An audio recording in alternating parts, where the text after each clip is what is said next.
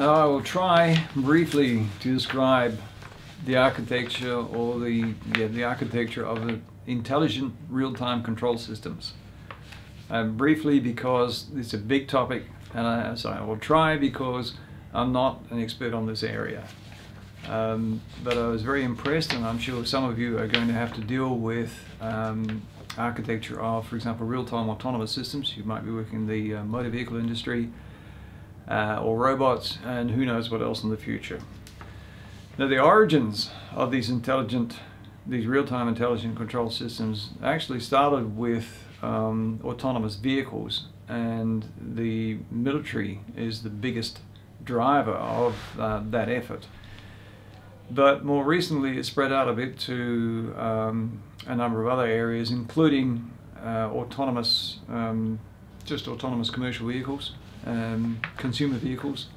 So almost every vehicle manufacturer now has some program to try and build some form of autonomous vehicle. There's also this question of robots, where the robots are not simply doing repetitive actions, when they're not just a bigger, smarter industrial machine. When they have some level of autonomy, they have to have a real-time intelligent autonomous system. Now, the real-time control system, there is a reference model available. It's freely available from the National Institute of Standards and Technologies in America, NIST. And if you just Google real-time intelligent control systems, you can find reference to it. Now, it is a reference model, not a system design. It's suited to autonomous vehicles and robots. It's designed to enable any level of intelligent behavior. All right? It was inspired by a theoretical model of the cerebellum in your brain. Now, that's one interesting part of it. I didn't look into too much of the details of that, but it sounds interesting. Now, the difference between this and most other real-time systems is that this system maintains a model of the world, and essentially it takes measurements and signals from the world. It senses the world and updates this model, and uses that model to predict what sort of actions it ought to do next, as opposed to simply getting signals from the world and responding directly to those signals. Real-time control system decision making, the sequence of events, and if there is such a thing as a sequence of events, the sensors and sensory input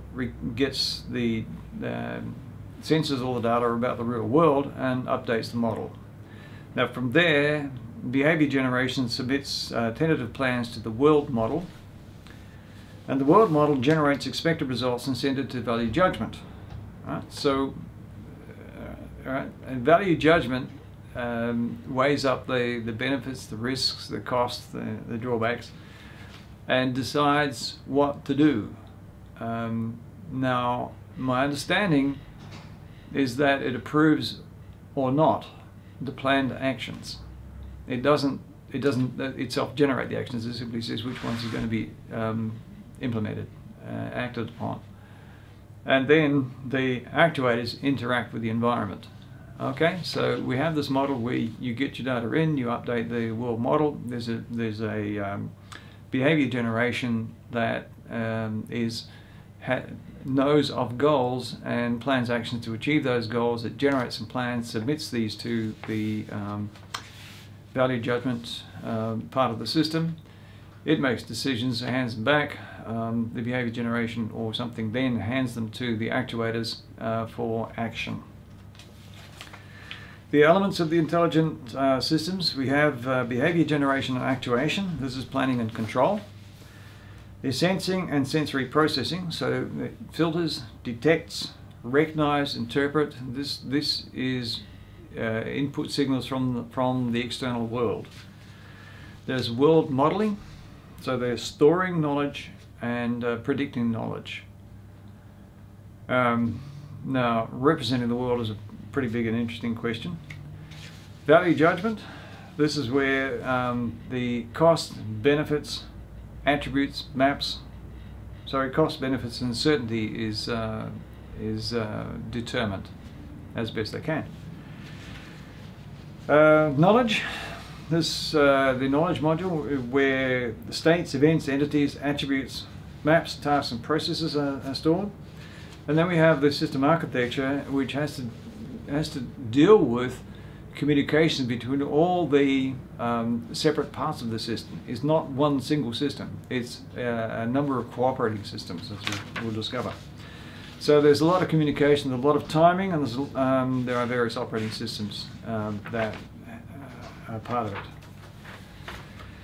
Now, the organization of intelligent systems. Basically, behavior generation receives goals and generates actions. Right? Sensory processing receives observed input and generates reports. And the whole idea is to reward success and punish behavior. I can just imagine a bad program, but no, it punishes or reduces the value of, or something of that nature. So that's the organization of it and the way it behaves. Essentially, it gets information, decides what to do, tries something, records the success or failure of that, and modifies its values accordingly. And in terms of managing complexity, this is done very much in a hierarchical fashion.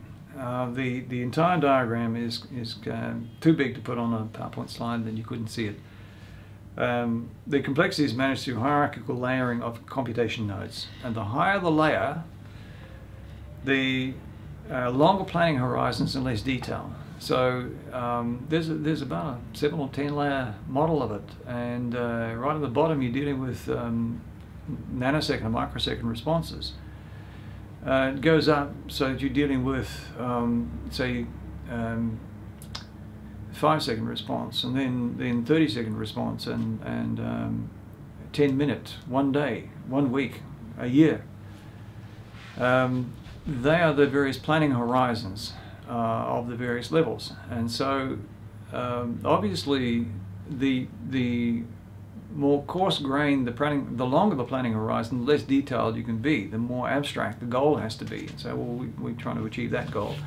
And as you go down to the final level, the more fine-grained, the more real and immediate become the goals and the actions. Now, how do you build these things? The engineering methodology. All right. Well, they begin apparently with scenario analysis, and they get very detailed behavior requirements. So they want to know exactly what sort of behavior they want, the constraints, the operational behavior, and that they put a lot of effort into that. I mean, if you are going to build things that are going to cost several $1 million, you can take the time to do it. They define, next is defined a hierarchy of task vocabularies.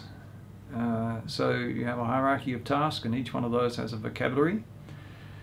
That enables you to develop a world model, because you have to model that information that is necessary to support those tasks. You then define the sensors and the sensory processing algorithms to provide the information that can update those models. And you define the set of messages and communication protocols between all the different parts of the system. It's not as if you can do that just straight away. Apparently it takes a number of iterations to put all this together and to allow it to stabilize. The conclusions that are drawn from that is that this is not for beginners. This is highly complex programming. Intelligent systems are typically too complex to be designed and developed using conventional programming practices. So there are some fairly esoteric programming practices that come in, and some highly rigorous practices that come in. So if you're going to go into these, you probably need to have a lot of experience before anyone will let you loose on them.